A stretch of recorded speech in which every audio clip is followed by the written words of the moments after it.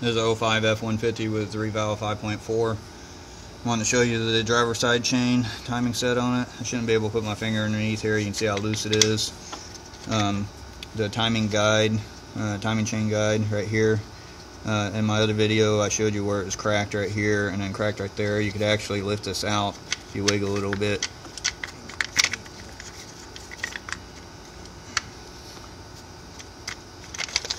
Which is what the passenger side did. It started coming apart and did that. Passenger side over here is completely gone.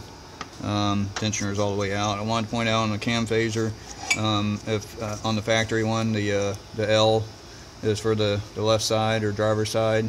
You want that in the top position. If it's not in the top position, then just turn the crank over one time, put the L up top, and then whenever you look over to the right side, you'll see a dash mark. The factory uses a dash for the right.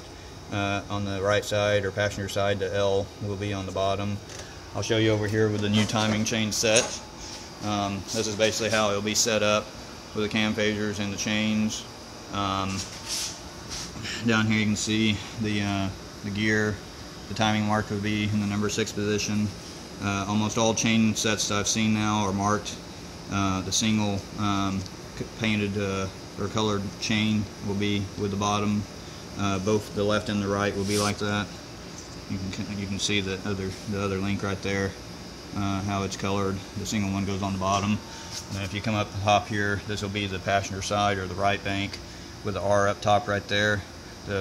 On the timing chain, the one with the 2 links will go centered between the R, and on the left bank or driver's side, it'll have the left, the L right there, and then you take the paint the 2 colored links and center them on the L, and then that'll be correct whenever you for the timing.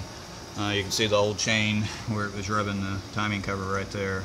It had been rubbing for a while. It cut into it quite a bit. I don't see any breaks or cracks in the timing cover, so I'm just going to clean it up a little bit and put it back on.